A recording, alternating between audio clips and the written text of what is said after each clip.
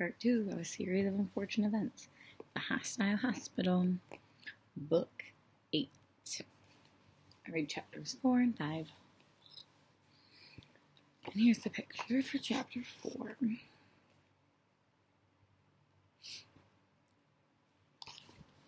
Chapter 4. Whether you have been sent to see the principal of your school for throwing wet paper towels at the ceiling to see if they stick, or taken to the dentist to plead with him to howl out one of your teeth so you can smuggle a single page of your latest book past the guards at the airport. It is never a pleasant feeling to stand outside the door of an office, and as the Baudelaire orphans stood at the door reading Office of the Head of Human Resources, they were reminded of all the unpleasant offices that they had recently visited. On their very first day at Proof Preparatory School, before they had even met Isidore and Duncan Quagmire, the Baudelaires had visited the office of Vice Principal Narrow and learned about all of the Academy's strict and unfair rules. When they worked at Lucky Small's lumber mill, the siblings had been summoned to the office of the owner, who made clear just how dreadful their situation really was. And, of course, Violet, Claus, and Sunny had been many, many times to Mr. Poe's office at the bank, where he coughed and talked on the phone and made decisions about the Baudelaire's future that had not proved to be good ones. But even if the children had not had all of these unfortunate experiences in offices, it was perfectly understandable that the Baudelaire children had to stand for a few moments in front of the 17th door on the left and gather their courage to knock. "I'm not sure we should take this risk," Violet said. "If Babs has read this morning's edition of the Daily Punctilio, she'll recognize us as soon as we walk through the door. We might as well be knocking on the door of our jail cell." "But the Library of Records might be our only hope," Claus said. "We need to find out who Jacques Snicket really was, where he worked, and how he knew us. If we get some evidence, we can convince people that Count Olaf is still alive and that we're not murderers." "Carroy," Sunny added, "which meant, besides, the Quagmire triplets are far, far away, and we have only a few pages of their notebooks. We need to find the real meaning of VFD. "Sunny's right," Claus said. "In the Library of Records, we might even solve the mystery of the underground passageway that led from Jerome and Esme Swaller's apartment to the ashy remains of the Baudelaire mansion." "Affiku," Sunny said, "which men? And the only way we'll get into the Library of Records is if we talk to Babs, so it's a risk we have to take." "All right," Violet said, looking down at her sister and smiling. "You've convinced me. But if Babs begins looking at us suspiciously, we'll leave. Agreed?" "Agreed," Claus said. "Yup," Sunny said, and knocked on the door. "Who is it?" Babs' voice called out. "It's 3 members of Volunteers Fighting Disease," Violet replied. "We're here to volunteer at the Library of Records." "Come in," Babs commanded, and the children opened the door and walked into the office. "I was wondering when someone would show up," the head of Human Resources continued. "I was just finishing up reading this morning's paper. These 3 terrible children are running around killing people." The Baudelaires looked at one another and were about to run back out the door when they saw something in the office that changed their minds. The office of the head of Human Resources at Heimlich Hospital was a small one, with a small desk, 2 small chairs, and a small window decorated with 2 small curtains. On the windowsill was a small vase of yellow flowers, and on the wall was a small, tasteful portrait of a man leading a horse to a small pond of fresh water. But it was not the furnishings, the flower arrangement, or the tasteful artwork that made the 3 orphans stop. Bab's voice had come from the direction of the desk which the Baudelaires had expected.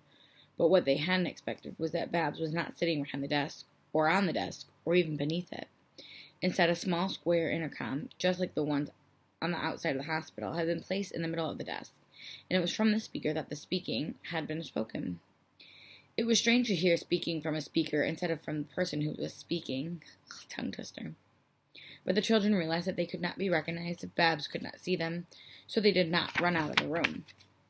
"We're 3 children, too," Violet said to the speaker, trying to be as honest as she could. "But we'd much rather volunteer in a hospital than embark on a life of crime." "If you're children, then be silent," Babs said rudely. "In my opinion, children should be seen and not heard. I'm an adult, so it follows that I should be heard and not seen. That's why I work exclusively over the intercom.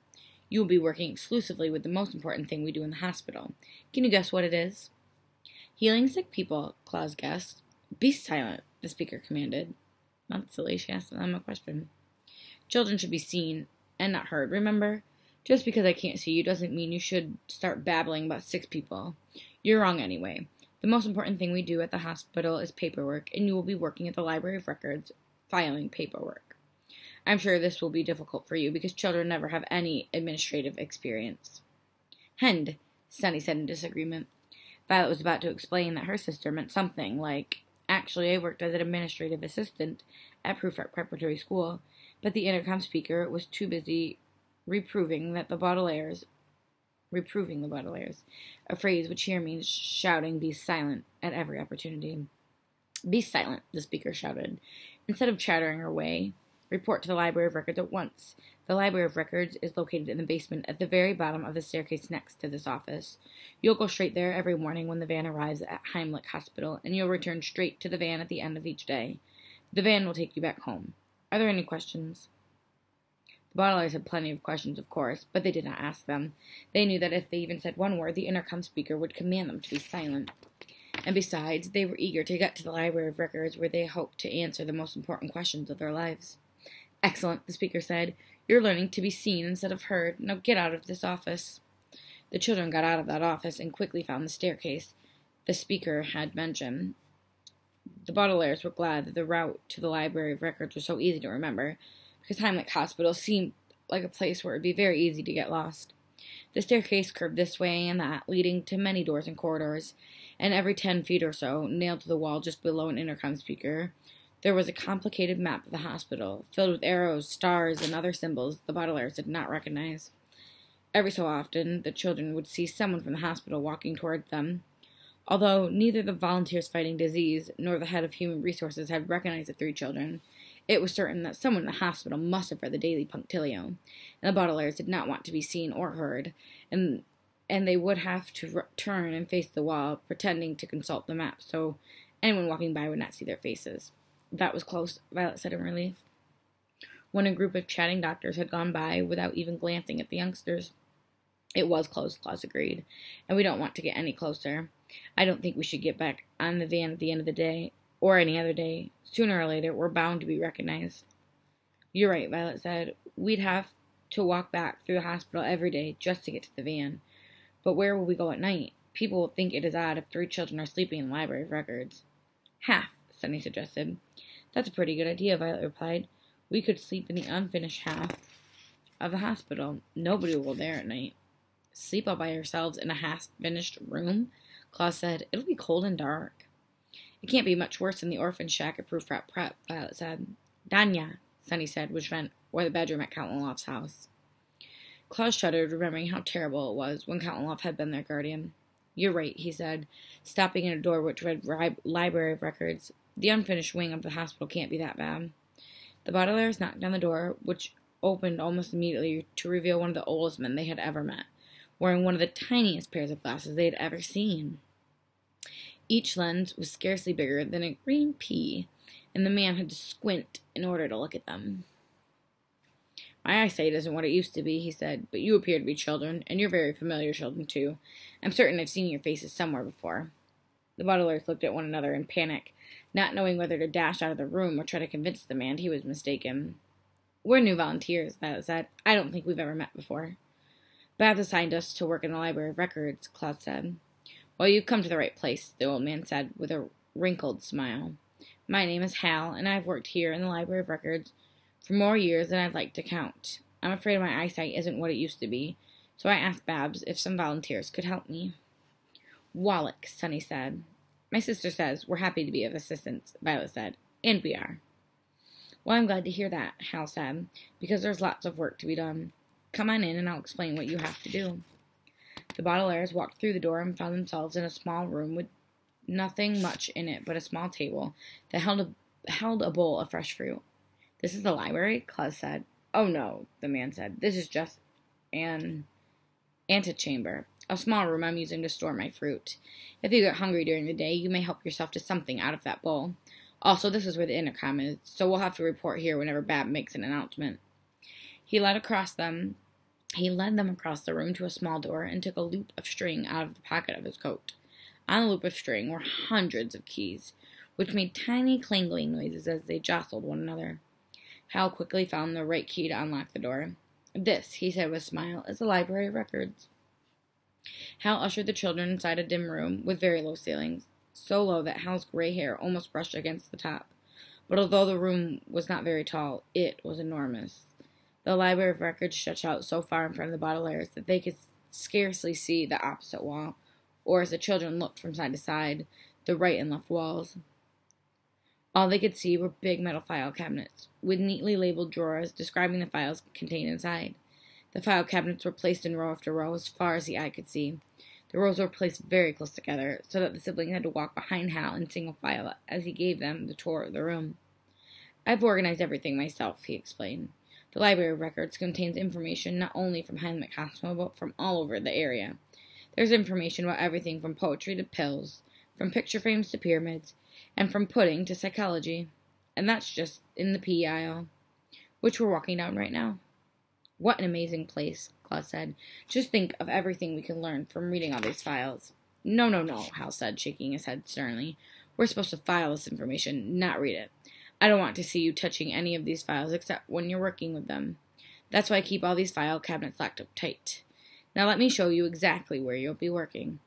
Hal led them to the far wall and pointed out a small rectangular hole, just wide enough for Sonny, or maybe Claus, to crawl through it.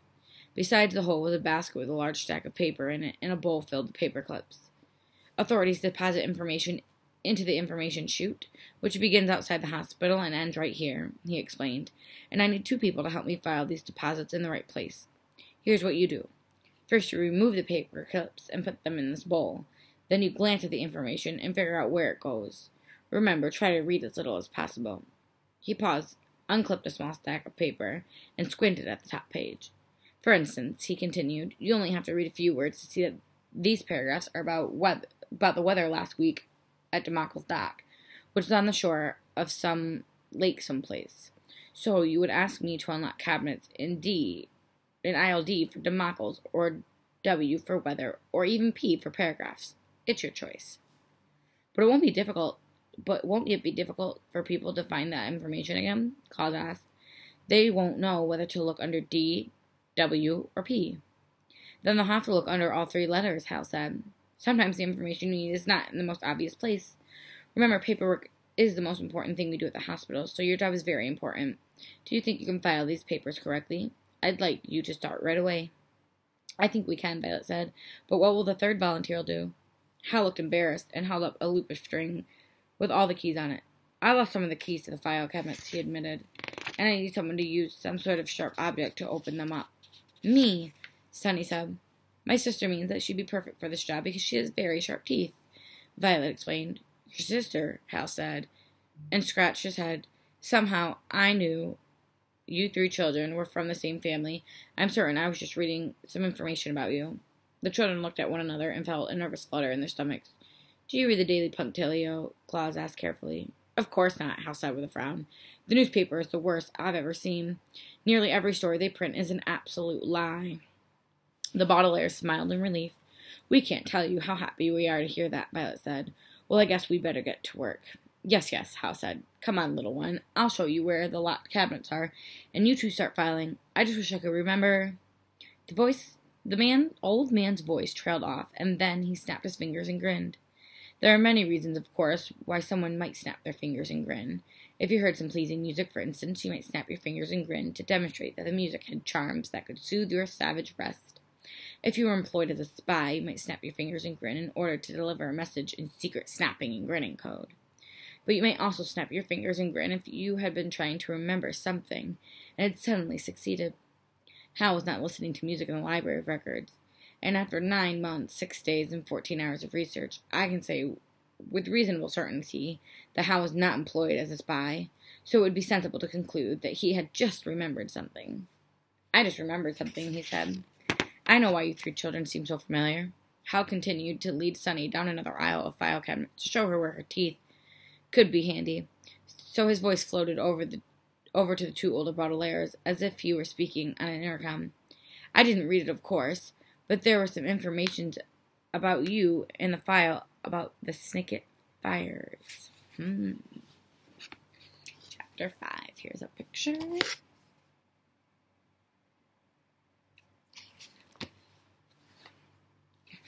And we are on chapter 5 now. Okay. I just don't understand it, said Claus, which was not something he said very often. Violet nodded in agreement, and then said something she didn't say very frequently either. It's a puzzle I'm not sure we can solve. Oh boy. P. Tricyclimaldehyde. Here's the word that Sunny is saying. Starts here. Don't know how to pronounce it out. Sunny said. Which was something she had only said once before. It meant something along the lines of, I must admit, I don't have the faintest idea of what is going on. And the first time the youngest Baudelaire had said it, she had just been brought home from the hospital, where she was born, and she was looking at her siblings as they leaned over the crib to greet her. This time she was sitting in the unfinished wing of the hospital where she worked, and was looking at her siblings as they tried to guess what Hal had meant when he mentioned the Snicket fires. If I had been with the children, I would have been able to tell them a long and terrible story about men and women who joined a noble organization only to find out their lives wrecked by a greedy man in a lazy newspaper. But the siblings were alone, and all they had of the story were a few pages from the Quagmire notebooks. It was late at night, and after working all day in the Library of Records, the Baudelaire orphans had made themselves as comfortable as they could in the half-finished section of the Heimlich Hospital. But I'm sorry to say, the phrase, as comfortable as they could, here means not very comfortable at all. Violet had found a few flashlights designed to be used by builders working in dark corners, but she arranged them to light up their surroundings. The light only made clear just how filthy their surroundings were. Claus had found some drop cloths designed to be used by painters who did not want to drip paint on the floor, but when he wrapped them around himself and his sisters, the warmth only made clear just how freezing it was when the evening wind blew through the sheets of plastic that were nailed to the wooden boards. And Sunny had used her teeth to chop up some of the fruit in Hal's bowl to make a sort of fruit salad for dinner, but each handful of chopped fruit only made clear just how inappropriate it was to be living in such a bare and lonely place. But even though it was clear to the children how filthy, freezing, and inappropriate the new living quarters were, nothing else seemed clear at all. We wanted to use the Library of Records to learn more about Jack Snicket, Violet said, but we might end up learning more about ourselves. What in the world do you think is written about us in that file Hal mentioned? I don't know, Claus replied, and I don't think Hal knows either. He said he doesn't read any of the files. Surg, Sunny said, which meant, and I was afraid to ask him any more about it. Me too, Violet said. We simply can't call attention to ourselves. Any minute now, Hal could learn that we're wanted for murder, and we'd be dragged off to jail before we learned anything more. We've already escaped from one jail cell, Claus said. I don't know if we could do it again. I thought that if we had a chance to look over these pages from Duncan's and Isidora's notebooks, Violet said, we would find the answers to our questions, but the Quagmire's notes are very difficult to read. Claus frowned and moved a few fragments of the Quagmire pages around as if they were pieces of a jigsaw puzzle. The harpoon gun tore in these pages to shreds, he said. Look what Duncan has written over here. Jacques Snicket worked for VFD, which stands for volunteer, and then it's ripped right in the middle of the sentence. And on this page, Violet said, picking up a page, I cannot bear to read it. It reads, in photographs, and in each public place, Snicket rarely shows his face. Isidora must have written that one. It's a rhyming couplet. This scrap says apartment, Claus said, and has what it looks like to be half of a map that might have to do with the apartment where we lived with Jerome and Esme Squalor. Don't remind me, Violet said, shuddering at the thought of all the misfortune the children had encountered at 667 Dark Avenue. Rabav, Sunny said, pointing to one of the pieces of paper. This page has 2 names on it, Violet said. One name is Al von Koote. That's the man who wrote the horrible play Olaf forced us to perform, Claus said. I know, Violet said, but the other name I don't recognize, Anagram. While the Quagmires were researching Count Olaf and his sinister plot, Claus said, maybe Anna Graham is one of Olaf's associates. It's probably not the hook-handed man, Violet said, or the bald man with a long nose. Anna. Anna is not usually a man's name. It could be the name of one of those white-faced women, Claus said. Orlando, Sunny said, which meant, or the one who looks like neither a man nor a woman. Or someone we haven't even met yet, Violet said with a sigh, and turned her attention to another piece of paper. This page isn't ripped at all, but all it has on it is a long list of dates. It looks like something was going on every 12 weeks or so. Claus picked up the smallest piece and held it up for his sister to see. Behind his glasses, his eyes looked very sad. This piece just says fire, he said quietly, and the three butlers looked down sadly at the dusty floor. With any word, there are subconscious associations, which simply means that certain words make you think of certain things, even if you don't want to. The word cake, for example, might remind you of your birthday, and the words prison warden might remind you of someone you haven't seen in a very long time.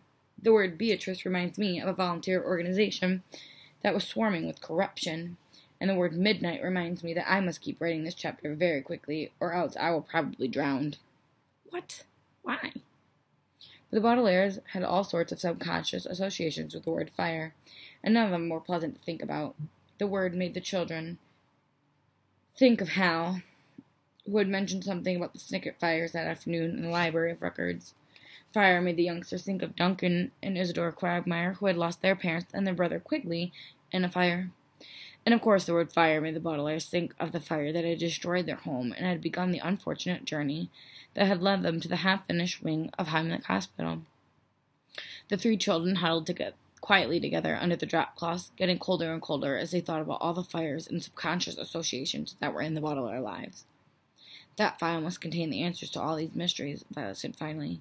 We need to find out who Jacques Snicket was, and why he had the same tattoo as Count Olaf. And we need to know why he was murdered, Claus added, and we need to learn the secret of VFD. Us, Sunny said, which meant, and we need to know why there's a picture of us in the file. We have to get our hands on that file, Violet said. That's easier said than done, Claus pointed out. Hal told us specifically not to touch any of the files we weren't working with, and he'll be right there with us in the Library of Records. We'll just have to find a way, Violet replied. Now let's try and get a good night's sleep so we can stay alert tomorrow and get a hold of the file on the Snicket fires. Claus and Sunny nodded in agreement and arranged the drop cloths in a sort of bed, while Violet turned off the flashlights one by one. The three Baudelaires huddled together for the rest of the night, getting what sleep they could on that filthy floor with a cold wind blowing through the inappropriate home. And in the morning, after a breakfast of leftover fruit salad, they walked to the completed half of Heimlich Hospital and carefully walked down all those stairs, past the intercom speakers and the confusing maps. Hal was already in the Library of Records when they arrived, unlocking the file cabinets with his long loop of keys, and immediately Violet and Claus got to work finding the information that had come through the chute during that night, while Sunny turned her toothed attention to the file cabinet that needed to be opened. But the Baudelaire's minds were not on filing or on file cabinets. Their minds were on the file. Just about everything in this world is easier said than done, with the exception of systematically assisting Sithius's stealthy, susceptible sister, which is easier done than said, but it is frustrating to be reminded of this fact. As Violet filed a piece of paper containing information on cuttlefish under M for mollusks, she said to herself, I'll just walk down the S aisle and look under Snicket. But Hal was already in the S aisle, filing away paintings of sewing machines, and she could not do what she said. As Claus filed a survey of thimbles under P for protection of the thumb, he said to himself, I'll just walk down the F aisle and look under F for fires. But by that time, Hal had moved to the F aisle and was opening a file cabinet to rearrange biographies of famous Finnish fishermen. And Sunny twisted her teeth this way and that, trying to open up one of the locked file cabinets in the B aisle, thinking that perhaps the file was inside, filed under Baudelaire's. But when the lock finally broke, just after lunch, the youngest sibling opened the cabinet and saw that it was absolutely empty. Nil, Sunny said, and the three children took a short fruit break in the antechamber. Me neither, Claus said, but how can we get a hold of the file when Hal's always around? Maybe we can just ask him to find it for us, Violet said. If this were a regular library, we would ask the librarian for help. In the Library of Records, maybe we should ask Hal. You can ask me anything you want, Hal said, walking into the antechamber. But first, I have to ask you something. He walked over to the children and pointed at one of the fruits. Is that a plum or persimmon? He asked. My eyesight isn't what it used to be, I'm afraid. It's a plum, Violet said, handing it to him. Oh, good, Hal replied, looking it over for bruises. I was not in the mood for a persimmon. Now, what is your question? We had a question about a certain file, Claus began carefully, not wanting Hal to become suspicious. I know it's not customary for us to read files, but if we were very curious, would it be okay to make an exception? Hal bit into a plum and frowned. Why would you need to read one of the files? He asked. Children should read happy books with bright pictures, not official information from the Library of Records. But we're interested in official information, Violet said, and we're so busy filing things away that we didn't get a chance to read anything in the files. That's why we were hoping to take one home with us and read it. Hal shook his head. Paperwork is the most important thing we do in this hospital, he said sternly. That's why the files are only allowed out of this room if there's a very important reason. For example. But the Baudelaires did not get to hear an example because Hal was interrupted by a voice coming over the intercom. Attention, the voice said, and the children turned to face a small square speaker. Attention, attention. The three siblings looked at one another in shock and horror, and then at the wall where the speaker was hanging. The voice was coming over the intercom was not Babs. It was a faint voice, and it was a scratchy voice. But it was not the voice of the head of the Human Resources at Heimlich Hospital. It was a voice that the Baudelaires heard wherever they went, no matter where they lived, or who tried to protect them, and even though the children had heard this voice so many times before, they had never gotten used to its sneering tone, as if the person talking were telling a joke with a horrible and violent punchline.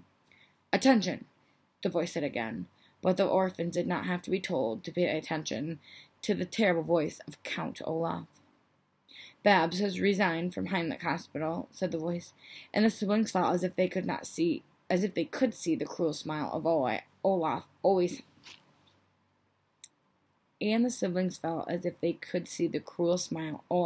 had on his face when he was telling lies. She decided to pursue a career as a stunt woman and has begun throwing herself off buildings immediately. My name is Mattathias, and I am the new head of Human Resources. I will be conducting a complete inspection of every single employee here at Heimlich Hospital, beginning immediately. That is all. An inspection, Hal repeated, finishing his plum. What nonsense. They should finish the other half of this hospital instead of wasting time inspecting everything. What happens during an inspection? Violet asked. Oh, they just come around and look you over, Hal said carelessly, and began walking back to the Library of Records. We'd better get back to work. There is a lot more information to file. We'll be along in a moment, Claus promised. I'm not quite done with my fruit. Well, hurry up, Hal said, and left the anteroom. The Baudelaires looked at one another in worry and dismay. He's found us again, Violet said, talking quietly so Hal could not hear them. She could barely hear her own voice over the sound of her heart pounding with fear. He must know we're here, Claus agreed. That's why he's doing the inspection, so he can find us and snatch us away. Tell, Sunny said.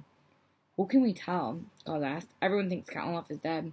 They won't believe three children if we say that he's disguised himself as Mattathias, the new head of Human Resources. Particularly three children who are on the front page of the Daily Punctilio, Violet added. Wanted for murder. Our only chance is to get that file on the Snicket Files and see if it has any evidence that will bring Olaf to justice. But files aren't allowed out of the Library of Records, Claus said. Then we'll have to read them right here, Violet said. That's easier said than done, Claus pointed out. We don't even know what letter to look under, and Hal might be right in the room with us all day long. Night, Sunny said. You're right, Sunny, Violet said. Hal is here all day long, but he goes home at night. When it gets dark, we'll sneak back over here from the half-finished wing. It's the only way we'll be able to find the file. You're forgetting something, Claus said. The Library of Records will be locked up tight. Hal locks all the file cabinets, remember? I hadn't thought of that, Violet admitted. I can invent one lockpick, but I'm not sure I'll have time to invent enough lockpicks to work on all those file cabinets. Dishu, Sunny said, which meant, and it takes me several hours to open one cabinet with my teeth. Without the keys, we'll never get the file, Claus said, and without the file, we'll never defeat Count Olaf. What can we do? The children sighed and thought as hard as they could, staring in front of them as they did so, and as soon as they stared in front of them, they saw something that gave them an idea. The thing they saw was small, and round and had a colorful and shiny skin, and the youngsters could see that it was a persimmon. But the bottlers knew that if someone's eyesight wasn't what it used to be, it might look like a plum.